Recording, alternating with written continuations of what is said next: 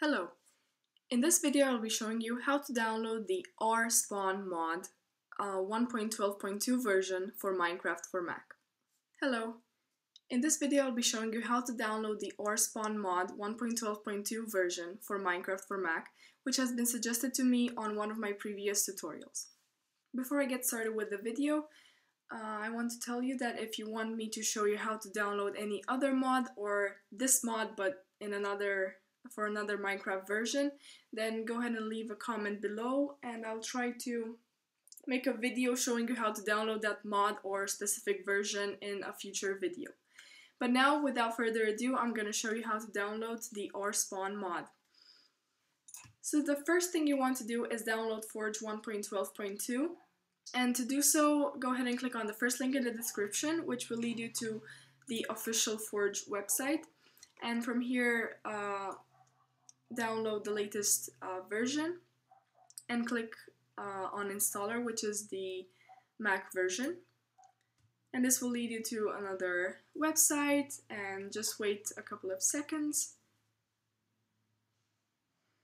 And then you will be able to skip this ad, and once you do, Forge will start downloading immediately. And it will warn you that it may harm your computer, but it doesn't, it's completely safe. So just click keep, and then drag it to your desktop. Then what you want to do is double click it. It won't allow you because it says it's an unidentified developer, so what you want to do is go to System Preferences, to Security and Privacy, and then to Open Anyway, and then click Open.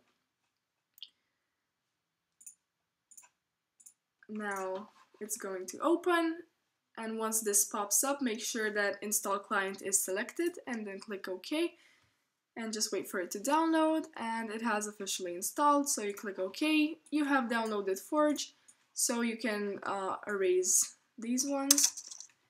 And now the next thing you want to do is download the actual mod, so click on the second link in the description, which will lead you to this website, and scroll all the way down and select and look for the version 1.12.2. Click on download from server 1, and if this doesn't work, then click to download from server 2. One of them will for sure work. Click download and it will start downloading immediately and will warn you again, so just click keep, and it has downloaded. Now you can drag it to your desktop also, and now you have to add it to your Minecraft folder, and to do so you click on go, you click on go to folder, and write this in the search bar, and then click go. This will lead you to the Minecraft folder, where you have to locate the mods folder. If you don't have a mods folder, just create one and name it mods and add it here, and it's perfect. And then once you're in the mods folder in the Minecraft folder, then just drag your mods inside. To make sure you have successfully downloaded it, the next step you have to do is click on Minecraft, click on launch options, and create a new one.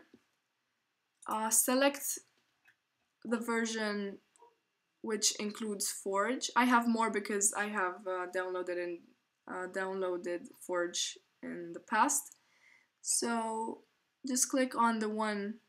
You will only probably have one, so click on that one, 1.12.2, and then just name it something that you will know is for this version and for mods. So okay, then click save, and then go back, click on this arrow here and select, I have to again because, okay, and just click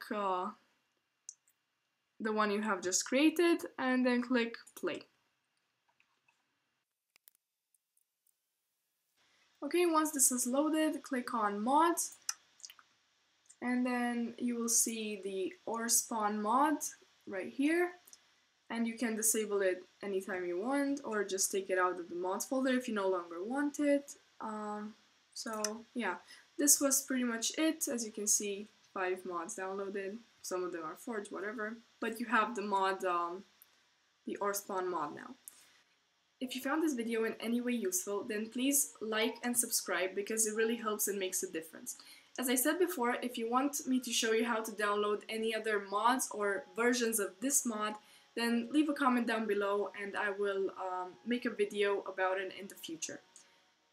If you want to check out any of my other Minecraft tutorials, then I'll link some down below, or you can go ahead and look through my channel, and maybe I have already made a video explaining how to download the mod you want. So again, thank you guys for watching, and I'll see you in future videos. Bye!